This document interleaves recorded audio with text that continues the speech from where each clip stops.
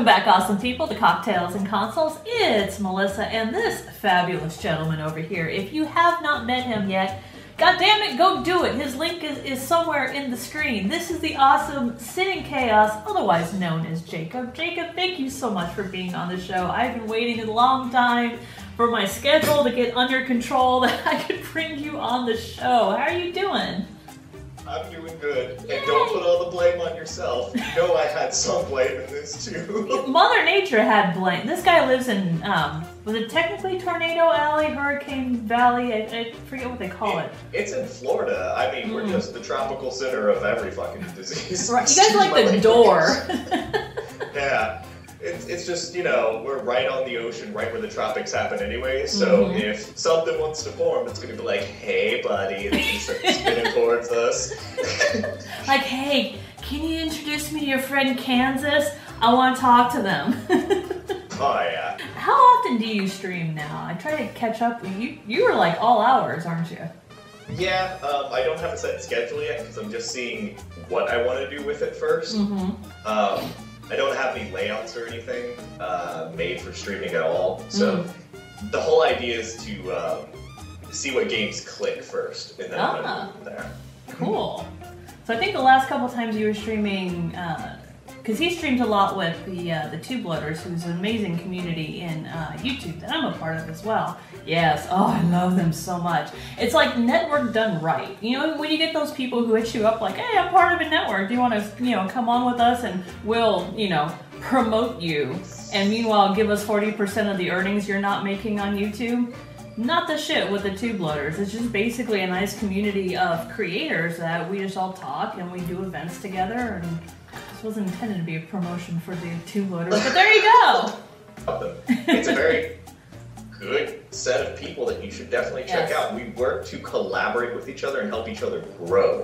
It's not a situation where it's all fame hounds and we only pay attention to certain people. It's we want everyone who's here to succeed at what their dream is, and we want them to also help everyone else succeed. Exactly. That's why we do a lot of collaboration together. The draw of YouTube, when you see it and you haven't actually gone through making a video, it all seems so easy. You're like, yeah, I'm gonna put up a video every day. I'm gonna live stream like 3 days a week. And then you live it for a couple of months. And I've just seen a lot of smaller YouTubers just go under quick. Yeah, they just, it's a lack of motivation and effort starts happening. And I think I talked about at the beginning where you have these weird things that you have to deal with, and particularly my hatred is at the beginning and at the end of the whole production. I love the middle, because I don't mind sitting there and recording the video, because all I have to do is hit the button to record and I'm just playing my game. Right. But in the beginning it's all about, okay, so I need to have this set up, I need to have my recording software doing this, because if it's not doing this and I just played 20 minutes of a game and it's not done right, oh boy howdy, I gotta go do it again. And then right before you begin playing that game, you have to stare at a little thing that's looking at you. You have to say hi to it. And you're just like, God, this feels so awkward, because I'm not looking at anybody. I'm talking to a machine, and the machine doesn't respond back to me. Right? That is the weirdest sense. Like, I've had this sensation twice. The first time when I went to sit down in front of a computer, and I'm like, okay, I'm going to play FNAF for the first time. I kept to remind myself, you have to look at the camera, because the camera is technically your audience, but it's so weird talking when no one else, well, I do talk to myself randomly, that's why YouTube wasn't too much of a stretch for me, but it is weird because you're trying to interact with a camera. It's so strange, but the weirdest one, live streaming. I don't know what it is, it's just, oh, I'm live? Because there's no one there to tell you, hey, you are, or hey, you aren't. You have to constantly be looking at chat, which is on a 20-second delay. So surreal. Like, once you get into it, it's good, but at the onset, every time, every live stream I've been in, I'm like, oh, this is the weirdest feeling in the world. It's definitely weird in that instance too, because right when you're doing the live stream, you don't have well, I mean, I don't, but I know it's not like a set of how long you want things to go, or you're thinking about what's going to happen in the progress, or what's anything can happen in the live stream. That's the craziest thing, right? Because you don't have the chance to edit it out, or you don't have the chance to ignore the audience because you have to really engage with people. And it's so important that you do that because you want to be the person that communicates with everyone. Yes. Yeah. And oh my God, I know you're interviewing me, but Mel, I gotta tell you again, you are spectacular on that. Every time I come on that Monday morning stream or Monday evening stream, whatever, I don't care. So good, just like you are on top of everyone. I try. I'm curious to see how you got started on YouTube. Like, what drove you to start your channel? Well, I've had my channel for a very, very long time. Really? Very long time. I didn't really start getting into it until like a couple of months ago because of Kat when she started her channel. And I didn't want to go in this alone. Right. I'm really nervous about doing that because I hate going out in front of people. You're so good at it. And it's just, it's not that I'm nervous. It's just I feel like I'm gonna make a dig out of myself. You haven't yet. I know, and I'm very much amazed by that.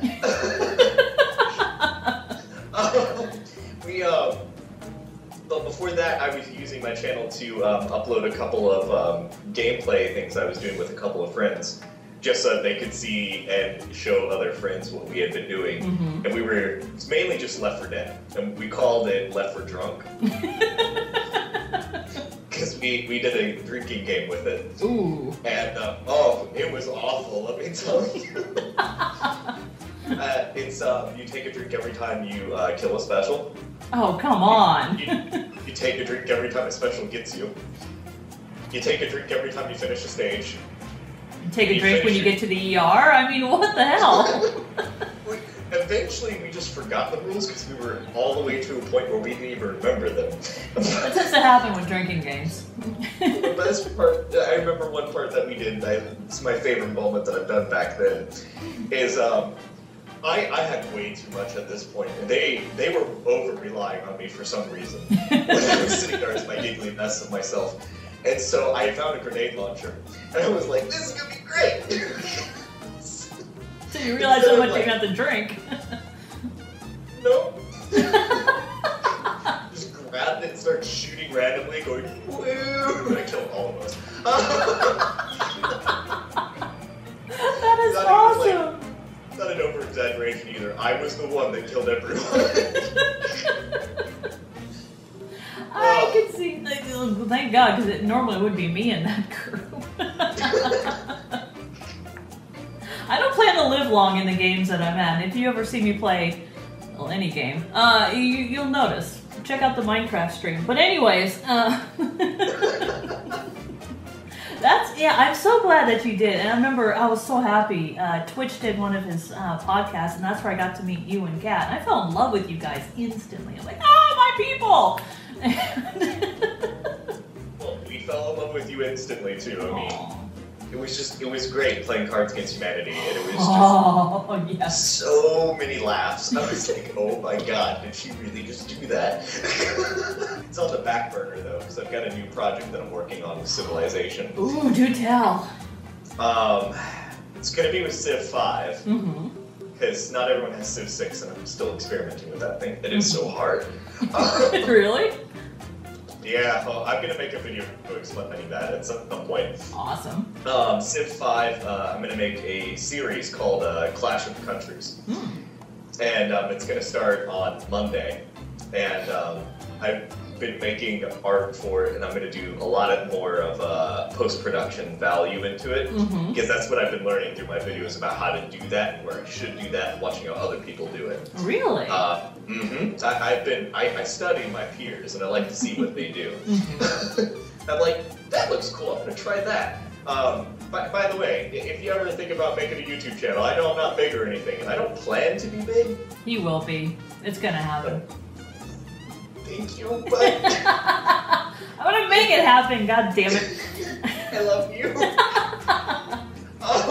If you want to be big though, pay attention to what the growing channels are doing. Yes. Not necessarily the big ones, the ones that are growing. It's great that you've got channels like Markiplier and Game Grumps. I love watching them. But they've already got their niche. Yes. You need to figure out how everyone else is making their own. Once you know how they're making their own, figure out how you can make yours. And see how they're doing it and evolve into your own persona of sorts. It's so valuable to do that. But yeah, I'm doing a lot more of post-editing on that series. Look at it's you. going to feature, well, the first episode is going to feature Beer and Games and Anna Game. And we each took a leader, and I made a really derpy picture of us. Is that what that's been seeing on Twitter? Yeah. Nice. Jason was put onto Boudica from the Celts. And Anna was put on Queen Elizabeth to make Queen Annabeth. And I'm going to be on George Washington's face. And it's going to be Washington. I'm sorry, my brain just took that totally wrong. Don't worry, you're going to love it. The picture comes up tomorrow. Yay! But I purposely made us all take derpy faces so I could put them on the leaders' faces. And we had a great time. It was hilarious. There's going to be some great moments. And I really hope that it helps make us shine a little bit more. Yay! I can't wait to see it. I mean, the stuff you guys come up with. You bring up a really good point about, finding your niche. And that's something you're really good at. And like everyone, even in the vast community, I'll call it vast because goddamn it's growing, of just even the tube loaders. It's like you really don't have two people whose format is the same. And we all do gaming, which is hard to do because the market itself is so saturated. So trying to find your own niche, hard. But where a lot of people forget is, go to your strength. Your strength is your personality. And that is unique. And the more you can kind of wrap your show around your personality, the better off you're going to be. Because, after a while, from what I've seen, is that people stop watching gaming channels for the game. They watch it for the YouTuber. Yeah, if you were looking for the game, I mean, you can find that anywhere. Just right? Look up a walkthrough. It's so easy to do. Exactly. You need to make it a show, not a playthrough. So very good point. I like that. Entertain. That's what people are looking for on YouTube. And again, yeah, it's oversaturated. A lot of people are doing it. It's because I guess the word I want to use, and I feel it's going to be negative, is that there's a lot of fame hounds. I can see it just that. feels like, it just feels like it's a negative term to use, though, because I don't think there's anything wrong with pursuing what you want. It's just, it's the thought that you're immediately going to get that gratification is the issue. This is something you have to work on. And I hate to put it out there, but the younger audiences tend to do that. It's true. And you bring up a good point. It's so easy to be seduced by, I mean, who wouldn't want to play games as their job, right? Yeah. But they don't know, and I'll admit I've fallen into that from time to time too. I'm like, okay, I put out videos. Why is this not now my job? Because it's a long road. Longer now than even like when Markiplier and PewDiePie, the reason why they are where they are is because they got in early. That sounds bad. They got in when the market was at its golden age. Yes. That's the thing. It's how it worked. And people saw that and thought they could just replicate it. It can work. You just got to really put that effort and motivation behind it, which is, I think I said earlier, a lot of people lose that. That's what happens to channels, unfortunately. I hate to see a channel just give up. It's just a personal, like, God, you put so much work into this and you're starting to, try. Don't give up. No. I believe in you. If you ever catch him in a live stream of Dead by Daylight, and you allow people that are watching to just jump in with you, definitely play. He is the funniest fucking killer I think I've ever seen. Because you're like so social. You'll hang someone up on a hook, be like, "Man, how are you doing?" Just like smack the body around. And do you like your accommodations? Can you give us a rating on Yelp? I'll ask you like a question. If you answer appropriately, I'll leave you alone too. Just like walk away. Right. And you're hearing the sound sound of like the chainsaw or the fucking bells, which I hate. And then you're just hearing him just like giggling, and not even giggling menacing, just giggling innocently. And it's like you're having a hand that's burning, you stick it in ice cold water. It's a conflicting sensation that your body just has no idea what to do with. Just imagining my face on like a little movie cover now, and just the words above it, the kindest killer. The kindest killer. With that expression, yes! Yeah. Of course, with a name like SinInChaos, this drink had to be completely over the top. As sinful and as chaotic as I could fucking make it. So here's what we're going to do.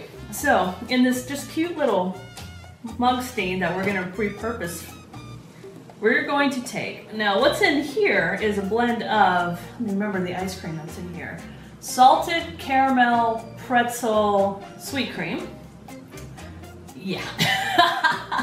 This is a start. Blended with 2 ounces of vodka. You can use like whipped cream flavored vodka. Normally I'm not a big fan of those, but in something like this, if you don't want that little bit of burn, that's what I recommend to do. And 2 ounces of Frangelico.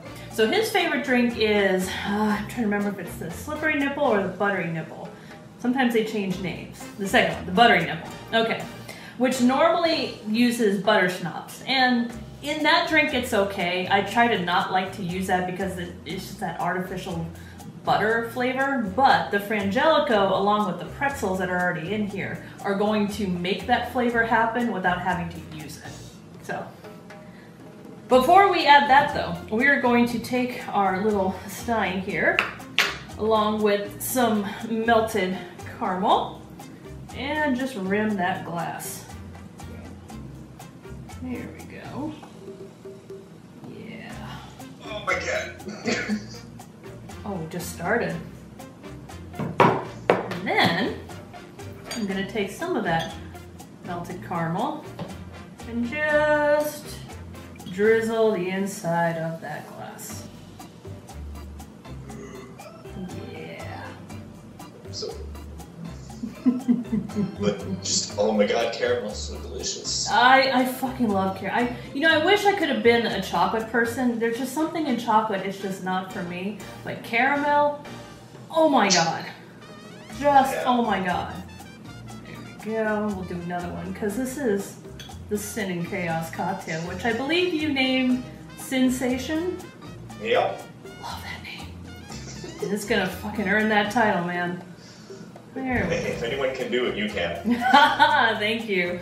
Oh yeah. I tried. We're gonna take some sea salt and rim the inside of the glass.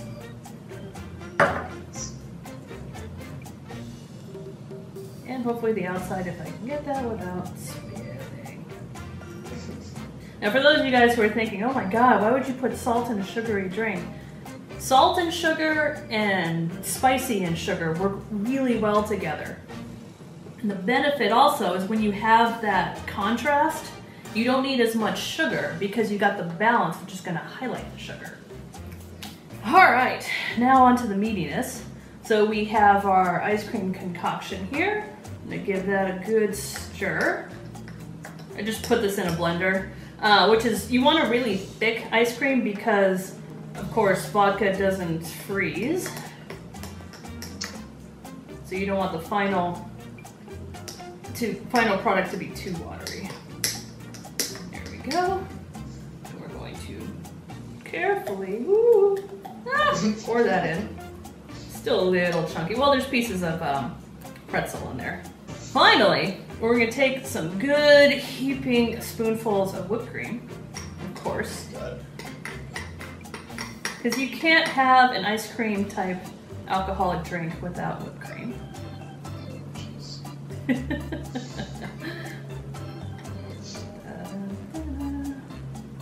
I can get this to actually come over the top, it looks so much better. There we go. The SinSation. Looks so good.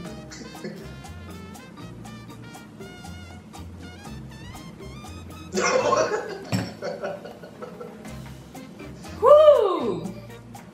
That's That actually came out really well. Yay, and the salt, weirdly, it's the salt that's bringing it all together. And because otherwise, you know, when you get drinks that are really heavily sugary, like mudslides, it coats your tongue. You almost can't taste anything. And the salt kind of helps to counteract that, so you can actually still taste more in the ingredients. Well, that's the cocktail. I hope you enjoyed this. You guys, please go check out Jacob. He's just one of the nicest guys that I know. Has an amazing channel, especially his celebrations, which is just so friggin' funny. If you ever want to hear this guy sing like a lounge singer, I laughed so damn hard I snorted coffee. Well, Jacob, thank you so much for coming on the show. I really appreciate it. Thank you for having me. Oh, such a pleasure. Yay! And we'll see you, awesome people, on his channel. Cheers! Bye!